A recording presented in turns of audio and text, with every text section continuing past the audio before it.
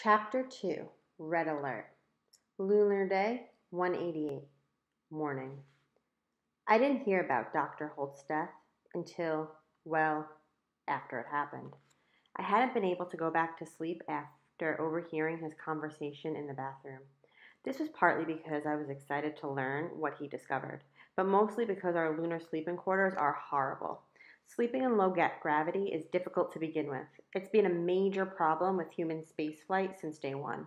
However, the idiots who designed MBA worked overtime to make the problem even worse. Due to space and weight considerations, no beds were brought to the moon. Instead, we all sleep on air mattresses that were specifically designed for minimum weight rather than comfort. They're stiff, they smell like burning tires, and they often leak. So, it's common to wake up in the middle of the night to find yourself on the hard floor, surrounded by deflated rubber. In addition, it's always daytime at Moonbase Alpha. All our power comes from the sun, generated by two massive arrays of solar panels. So, MBA is situated near the moon's north pole, where the sun never sets. Anywhere else on the moon, we would have had 354 hours of night at a time, followed by 354 hours a day. To stay sane, all Moonies are directed to follow a 24-hour Earth day, synced to the U.S.'s central time zone via mission control in Houston, Texas. But I've had a hard time adapting to life without regular phases of night and day. Finally, we don't have bedrooms. Space is too valuable at MBA for those. Instead, we all sleep in personal sleep pods, which are claustrophobically small chambers built into the wall of our one-room apartment. Each has a sliding door so you can close yourself inside, but no one uses it because that makes the claustrophobia even worse. The sleep pods are stacked 2 by 2 like bunk beds, so I have to climb into mine. It's more like a tomb than a bedroom. With all of that, it was hard enough to sleep on a normal night, let alone when I knew one of the most important discoveries in human history was about to be revealed. I tossed and turned for hours, then finally gave up and dragged myself from bed at 6 a.m., figuring I could at least check the slim screen for the latest news from Earth. However, as I clambered out of my pod, my 6-year-old sister, Violet, popped her head out of hers. "Morning, Dash," she chirped. "Is it breakfast time?" "Not quite yet," I whispered, trying not to wake our parents. "Go back to sleep." "I hope there's bacon this morning," she said, ignoring me. "Do you think there's bacon?" "No," I sighed. "There has never been bacon here, and as far as I know, there never will be." Violet frowned for a split second, then returned to her usual perky self. "Okay, I guess I'll have waffles then." She scrambled out of her pod and drifted down to the floor next to me. On Earth, Violet barely weighed 40 pounds. In the moon's weak gravity, she might as well have been a leaf. She was wearing bright pink Hello Kitty pajamas, and her dark hair was sticking out every which way, making her look like Thing One from The Cat in the Hat. "Is the rocket here yet?" I turned to her, surprised. In my excitement about Dr. Holt, I'd completely forgotten that a rocket was due that day, bringing new Moonies and supplies. The rockets only came every few weeks, which makes their arrivals one of the rare breaks from the dull routine of lunar life. "No, it's not due for another few hours, if it doesn't get delayed." "Oh, maybe they'll have bacon." "I wouldn't get your hopes up." "Too late, they're up. Want to play chess?" "You don't know how to play chess." "I know what all the pieces do." "That's not the same thing," I said. Did someone mention chess? My mother slipped out of her own sleep pod. In the one next to hers, I caught a glimpse of Dad, who groaned at the early hour and yanked the covers back over his head. Obviously, Violet's refusal to whisper had woken both of them, although Mom, as usual, did her best not to show any annoyance. "I've got time for a little chess before breakfast," she said, tossing Violet's hair. The two of them looked so much alike, with their frizzy hair, dark skin, and green eyes, that people often teasingly asked if Mom just cloned herself. Mom looked to me. "Unless you want to play something too, then I could pick a game for all 3 of us." "Ooh, like Monopoly!" Violet exclaimed. "We can play the Moonbase Alpha version." "No thanks," I said. "You sure?" Mom asked. "Definitely." I was too keyed up to spend the next few hours playing a game, and I certainly wasn't about to play one that took place at Moonbase Alpha. I felt trapped there enough as it was. "Your loss," Mom chided. Then she turned to the slim screen. Computer, chess please. Although computers have been able to control everything in homes on Earth for years, Mom and Dad always hated the idea. They never installed a control system back in Hawaii, but at MBA, the base computer is hardwired into every room, eternally ready to do anything we ask. Fortunately, we can adjust its personality in our private quarters. So Mom and Dad selected the funniest voice they could find, an outrageous, high-pitched German accent. It would be my pleasure, the computer squealed. What version of chess do you desire? Mom stifled a laugh. Surprise us, she said. I will do my best, mon frau. On our only table, the slim screen surface shifted from the standard simulated marble screensaver to a three-dimensional holographic chess game. The computer had selected an extremely ornate version with pieces that looked like they'd been molded from pure gold and silver and studded with precious gems. Ooh, Violet gasped. Can you make my pieces pink?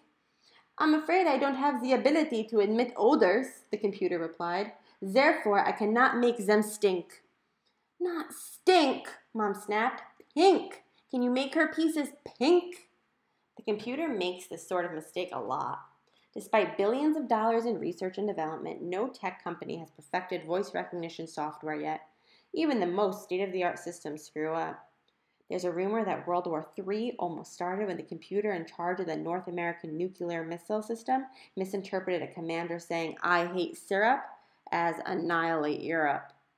I'm terribly sorry for the mistake, Fräulein, our computer replied. I will correct this right away. All the golden chess pieces instantly became neon pink. Violet clapped her hands with delight and sat at the table.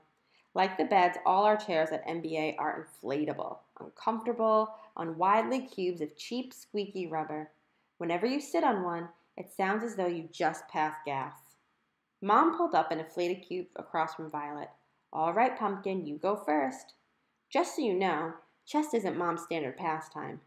Usually when people hear my parents are scientists, they assume they're awkward, unathletic nerds whose idea of fun is doing long division. That drives me nuts. My parents are the least nerdy people you've ever met. Mom swam competitively in college and competed in triathlons up until we left Earth. Dad is a rugged outdoorsman. He summited dozens of mountains and once free-climbed El Capitan in Yosemite in a day. They met on a Class 5 rafting trip down the Snake River. But more important, my parents aren't unusual. I've met hundreds of scientists, and most are almost as athletic and adventurous as my parents. I'm not sure how the whole idea that scientists are nerds ever got started. On Moonbase Alpha, the residents aren't merely brilliant, they are also incredibly physically fit. The NBA gym at peak hours looks more like the locker room of a pro soccer team. Unable to focus on the chess game, I turned to the main slim screen in our room. This one is enormous, taking up an entire wall. We don't have a window. Almost no one at MBA does. As windows are insanely expensive to deliver and install in space.